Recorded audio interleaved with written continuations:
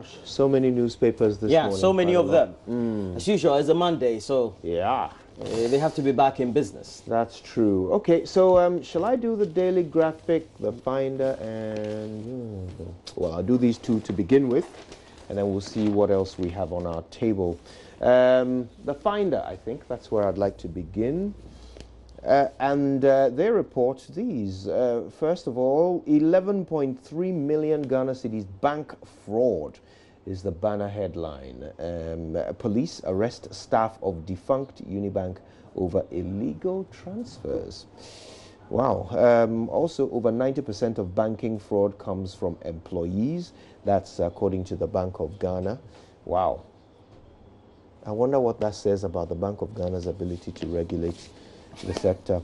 Economic management team dominate media discussions of 2019 budget, and yes, we saw the Information Ministry working with the economic management team to distribute themselves across various media houses. Well, that's commendable. Yes, answer questions and so forth. 2019 budget, thumbs up from TUC. Now, for the little kids who will be buying or reading copies of the Finder today, thumbs up is THUMBS.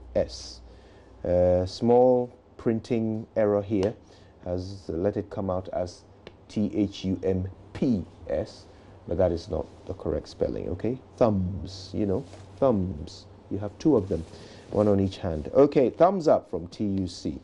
And finally, Ofosu Ampofo, NDC's new chairman.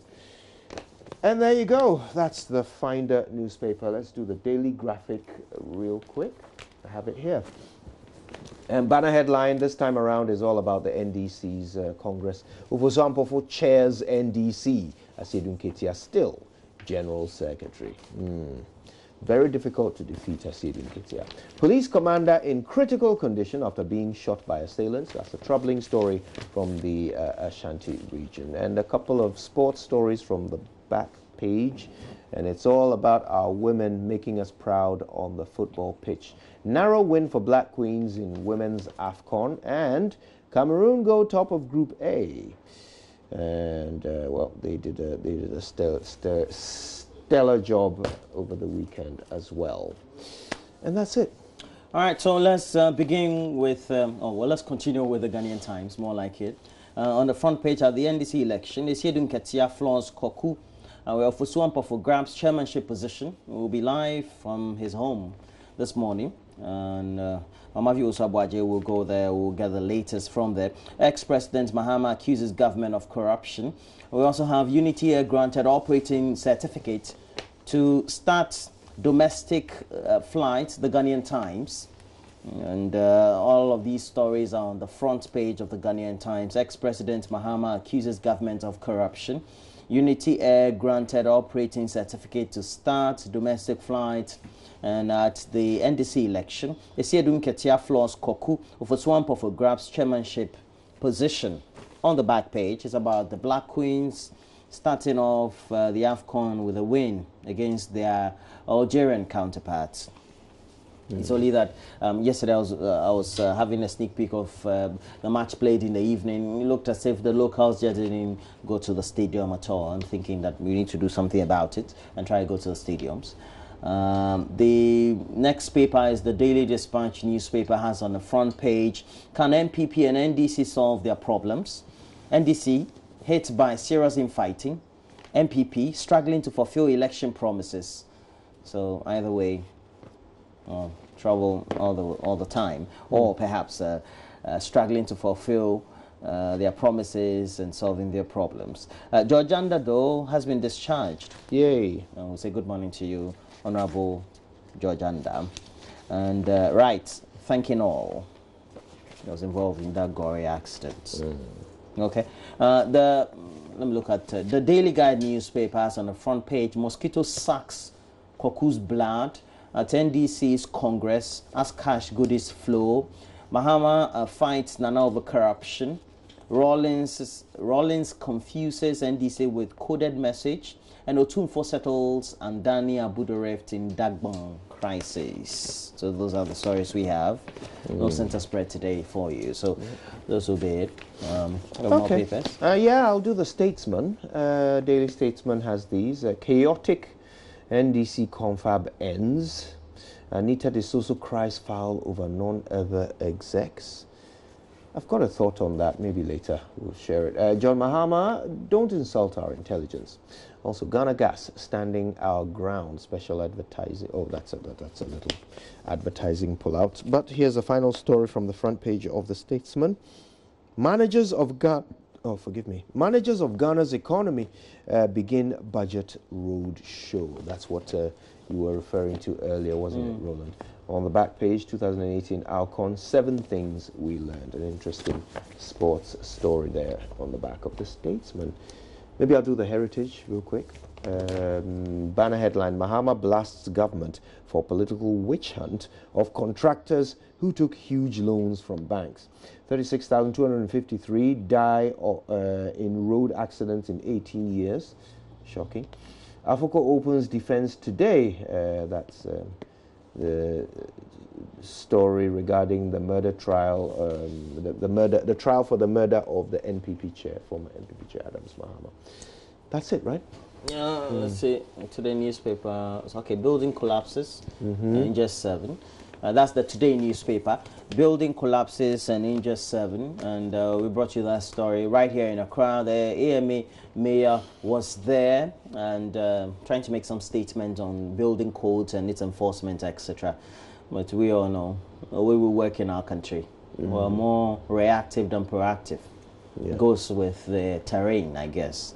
That shouldn't be the status quo, but that's what it is. Right. You want to make a pick or two on some subjects to take a look at? I think regarding the NDC confab, there are so many different angles to discuss there.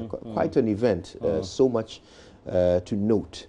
But I want to talk about the final result.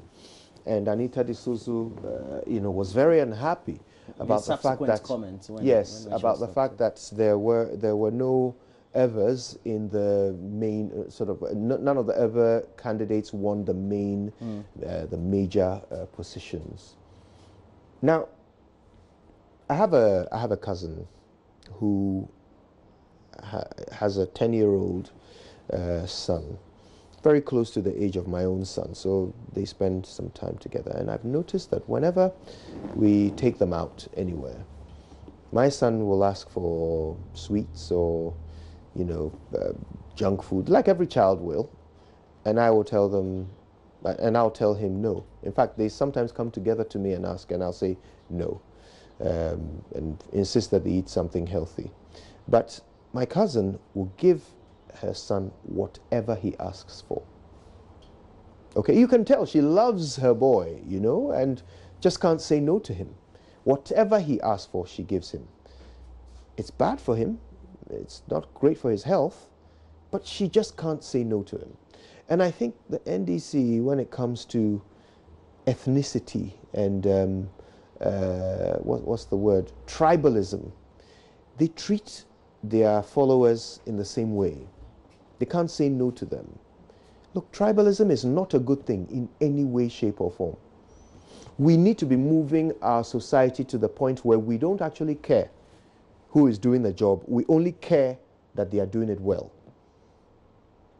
That's where society should be moving towards. We should be aiming there, so that if it doesn't matter if the president is a Fanti or a Gan, we don't care who the next one is. We don't care whether he's been a Fanti, so now the next one must be an Ever, or the next one must be from the north. We must be moving our society in that direction, not indulging society in its tribalism. But I realize that the NDC, even in their constitution, they seek regional balance. So it's like, we know this bad thing that our followers like, or this bad thing that Ghanaians like, but we are going to give them more of it. And that's not good. It's not good. As leaders, we need to start the conversations that will move us away from that.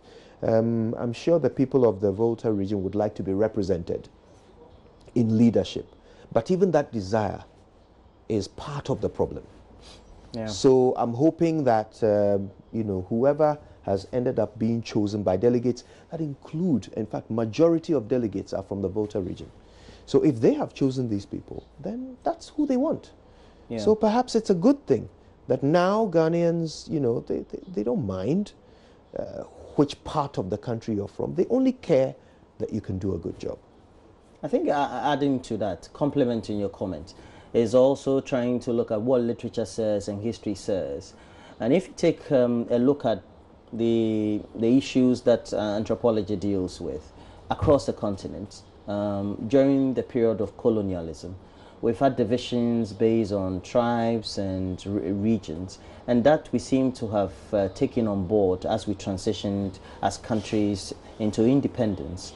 So you have that even in other countries, whether in Southern Africa or Eastern Africa, even West Africa, we tend to use that as a focal point for making arguments for development, etc. And we know that foremostly in recent times, Rwanda becomes a typical example of taking cognizance or creating that undue advantage as a main focus of topical discussion. And we've seen what they try to do. The thing is that we can't wish prominent tribes or majority or minority tribes away. What we can do is to try to create the necessary cohesion. Indeed, our constitution even gives that leeway for these institutions, which are public institutions, the political parties, to operate the way they are operating. Yes, yes. Because we say that even in the formation of government, the ministers, there need to be some balance. Regional balance. Yeah. So when the party wins, concept. when the party wins, there needs to be a balance as to what the appointment should be. Yeah. Because we feel that some tribes are more dominant than others. Yes, even in the more developed countries, they look at which race and Latinos and all that. But I think that as a country, we need to, as you said, deal with it in a more specific way by changing the mindset and the behavioral patterns of people. And that needs to be drawn home consciously, not trying rather by our own effort and deeds, try to consolidate what the myth is. Yeah.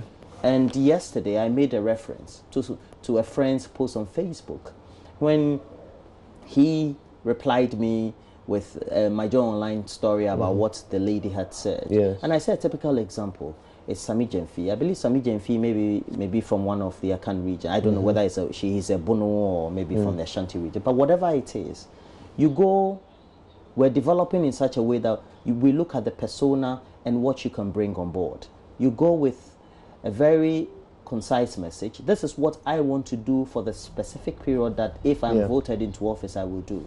And then you take your personality to the people and they have to see your effort. So they have to reward the effort and the value. And human beings, we've become human capital across the world. So what you give is what will be the output. So if I come to sell my message to you, Kojo Yankson, it's because you feel that Roland Walker will be good for this role and not because of the color of my skin or perhaps how tall I am, which part of Ghana I come from, and etc. And we have done that and transitioned that even into relationships and marriages. Somebody will say, we're not going to marry from this tribe because that, and that's a fundamental point. The NDC, I believe, perhaps if you look at its supporter base, may be widely spread across all the regions than many of the other parties. But then it's no excuse to say that there's nobody from the Volta region in the front line. Look, we have many of the deputies who are from the Volta region. Edem Agbana, who is a deputy national youth organizer, is from the Volta region. Kobi Balo, who is a deputy, is a national organizer or something of this sort, is from the Volta region. So I don't, and they have a number of them. There's one Ruth, there's one, so I don't know where this is coming from. And besides, many of the delegates, like you said, are mainly or partly also from the Volta region, because if you take a look, many people who had settled in other regions, especially in the Akan-dominated regions, had their origins from the Volta region. Either their parents were cocoa farmers or were settler farmers, etc., but still support the NDC, even though they live in those regions. But actually, the majority of NDC delegates are from the Volta region. So when you look at the eye poll, 400 of them took part, 25% of the quarter of them were from the Volta region. So I think it's a bit unfair. To wrap up on that, you see, as a people, we really major in the minors all the time. So we are more concerned about appointments going to people. We are more concerned about achieving a regional balance with appointments, with jobs, you know, at the top, not resources. Okay. Isn't that funny? Yeah. I mean, we ought to be more interested in every part of the country getting its fair share of resources, not one person from our region getting a job there. How does that help us? But that's what we care about. Yeah. We've even done that with the creation of region, because so you see, by our own deeds nationally, we're festering all that thoughts and a myth, because we say these are like minds and group of people with homogeneous features and characteristics, so they need to have their own regions. It's an upside down and that's way what we're doing, because about things. You know, we say that these people, they are a group of people. There's some homogeneity in the way they operate, and the way they speak, and the way their traditions tend to interlink. So let's create a region for them. It will foster development, but that's not true. If you want to give a resource to a certain district, you do that. Yeah. It's not because of a region. It's not because they belong to a certain group or ethnicity. We're talking about that. I have Akilu, who he is the Fantia Kwa North Communication Officer. He says, I'm not an Akan, but I'm a communication officer in an Akan area, and says there's no ethnocentrism in the NDC. Says I should tell you that. Well, he hasn't said there. He says that the actions... I'm saying we are feeding a certain national taste for ethnocentrism, okay? It's national. All of us, we all have it. And I'm saying that by putting certain rules in our constitution, in our laws, you know, the NDC constitution calls for regional balance. I'm saying that call in itself feeds the ethnocentric part of our psyche. That's what I'm saying. Okay, then. The Finder newspaper has some stories about banking and fraud. Police have arrested some staff of the defunct Unibank. Let's see if the story identifies them. But it's the latest in this ever-evolving saga. Elvis Darkon writes this story. Management of Consolidated Bank have intervened, and it's led to the arrest of a member of the staff of the bank who was accused of illegally transferring 11.3 million Ghana cedis to 2 microfinance companies. The suspect was a relationship officer at the Accra main branch of the erstwhile Unibank. They've been interdicted of fraudulently transferring that amount, 9.1 million to 2 microfinance companies.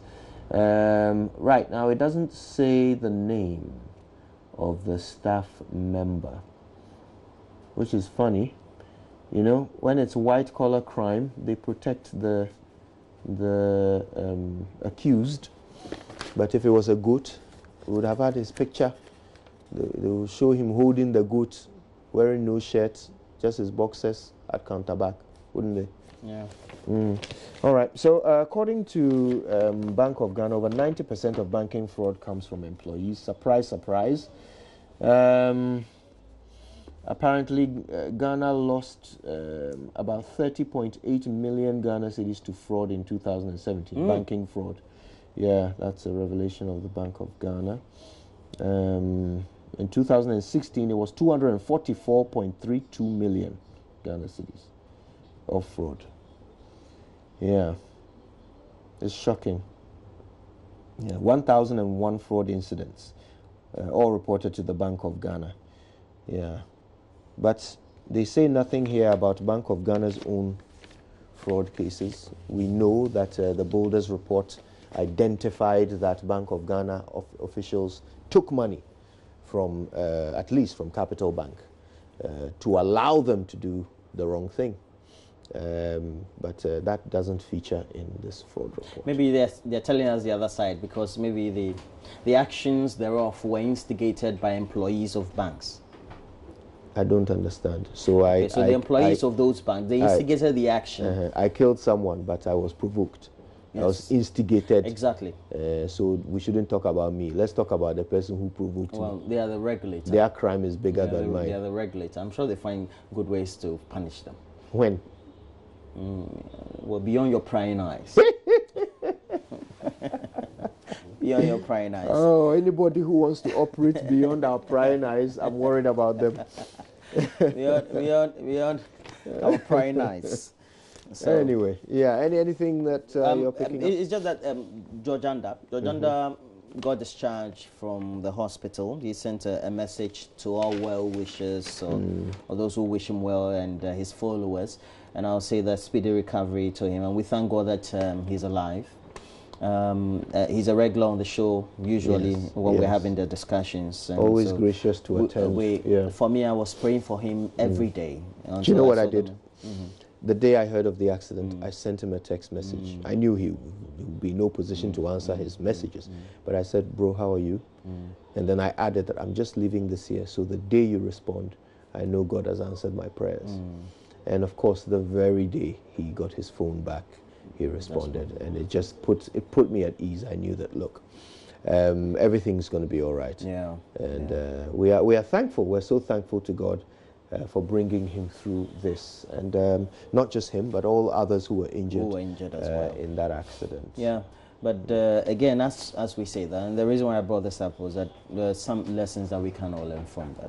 Yeah. George Anda is somebody I've known even before he decided to enter mainstream politics. Indeed, we all do. Yeah. But he was picked up with a helicopter. Yes. Yes. So that brings us to the point about the urgency we tend to attach when people have difficulties or emergencies, if the person involved is a public official. Yeah. And I apply the motorway daily. They have tried to do something about the motorway, but this is what they've done. They've used butane. And I decided to go and read about butane. And I didn't only read through Wikipedia, I went through other sites properly. So it means that because people always will say Wikipedia is not the best site. And apparently, butane is made from petroleum base. Yeah. Now, butane I know is oily or sticky and etc. And concrete is concrete. So I don't know how our engineers could sit in the office and engineer a process in which we use petroleum base, something that is sticky on a concrete surface. And do you know, since they did that, you start using it, when you reach there, your mindset is that the place has been patched. So if you're not having a firm grip on your steering, it could still throw you off. Because they know that that material is not good for the concrete. Because after constant plying, the vehicles could make it go down. Or maybe it could be thumped somehow. Yeah. So it throws you off. Yeah. It bumps. Yeah. And I don't know how we can do that. We're crying that the motorway needs a facelift. Yes, in the long term or medium to long term, while we look for solutions and funding for it, the short-term solution is not good at all. Yeah. It could also mess up somebody's life. Yeah. Now, you know, Roland, you know that I'm an estate developer by profession. The specialist work I did had to do with utilities, bringing utilities into estates and cities. And one of the areas that I studied had to do with roads and how to provide drainage and to lay cables and so forth alongside roads. And of course, in order to learn that, I had to learn about roads themselves and the materials with which they are constructed and how to maintain them. Now, the truth is that concrete roads are some of the best in the world. Once you construct a concrete road, you have 50 years during which you don't have to worry about maintaining it. But once the 50 years are up, you must maintain it. Otherwise, it becomes a wasted investment. Now, that's what we have failed to do with the Accra motorway. It's now, how many years old? 60? We are 10 years beyond the date when we should have started maintaining it. So no matter what you do, every day you wake up, there'll be a crack in it. Every day. Because we are 10 years beyond its warranty. That road is dangerous. You can patch it with as much bitumen as you want. It will just keep cracking. And if you don't either re-level it with more concrete or simply reconstruct the road, then everything you do is a waste. The bitumen is not free. It's the wrong material, but it's not free. So we are spending money on the wrong material to fix the problem, when the major issue is that the entire motorway is way past its sell-by date. The motorway has expired. Would you eat an expired product? Would you eat it? If the government gave you expired food and said, eat it. What happened when Dr. Baumia went to present food in the north after a disaster, and it turned out later that NADMO had brought expired goods to be delivered? What happened? Well, how did the country react? So if you wouldn't feed the nation expired food, why would you allow the nation to drive on an expired road, cause accidents and die? Why would you do that? And again, it's about the maintenance and making provisions. But you see, the time has passed. The road is no longer good, fit for purpose. It's no longer fit for purpose. If you are going to patch it, patch and cry is a waste of time. But if you are going to patch it, then you do it the correct way. Use the correct substance so that it won't expand or contract in the space that you've put it in. It's different from what surrounds it.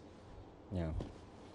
I know. So on Facebook, there are a number of people who started all this campaign. Beyond that, they've even been wondering why the material is being used to patch the concrete road. But we'll see how it goes. And we spend money on it. We spend money on it. I'm told that it's costing around 2-point-something million to do. To fill the potholes? Yeah.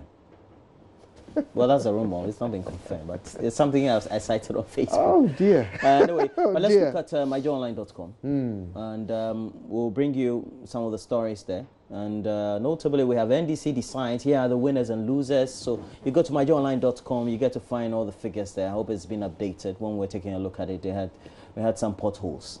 Well, don't worry. We're patching it with the right material. NDC contestants' name missing on ballot paper. And I just couldn't be in the shoes of Edu Asari. And Edu Asari had his fine face there, handsome, but his name was Justice Yeboah. Justice Yeboah. Have my peace this morning. But the thing I was surprised at was that the vote went ahead anyway. No, they did some compromises. I think they complained. You know, it led to a stall in the voting process overnight. So you could see that for about 45 minutes, etc. There were some concerns that were raised. Another 40 minutes within after an hour or so after it resumed, there were some concerns. But what solution was deployed? I think that the delegates were informed or something of the sort. Really? Yeah. That you see, we talked about this here in the studio, that in voting. But I'm surprised because, you know, at the national level, the parties, interested parties, those who are contesting the elections, usually have representatives even at the place where they are printing. Yes. So I'm wondering, why don't we adopt the national measures because now the parties are becoming bigger. The whole argument is that they want the members to feel part and parcel, but also contribute meaningfully. So they're trying to document membership, to get data, to get them also interested. So if you're getting them interested, then deploy the right mechanisms. So this is the thing. This is the thing. It was around midnight that this, attempt to correct the problem happened. Voting started at 5 p.m. Okay. So 7 hours of voting later, somebody noticed the problem. That in itself is strange to me. That for 7 hours, nobody realized this problem existed. Then they realized it, and their solution was to tell everybody that that's not Justice Yeboah. But you know, in voting, look, top of mind awareness, recognition, brand recognition is one of the biggest influences in where people cast their ballot, especially where they have not been given any inducement. But even when they have been induced, sometimes they go in there and then they get confused and they're like, okay, wait, who am I supposed to vote for again? Who is it that I took money from? Okay, well, which of these people do I recognize? Or which of these names do I recognize? I'll vote for that one, or I'll vote for that one. So even in an election where people are inducing. When you go in there, you have to see the right information on the ballot. Otherwise, it seriously has a massive effect on how the votes go. So 7 hours into voting, when they notice that there's a wrong name there, honestly, I don't know whether the solution they deployed was effective. I don't know, because I don't. Anyway, so we have NDC decide Ofosu Ampofo whips Agbodapi to lead NDC.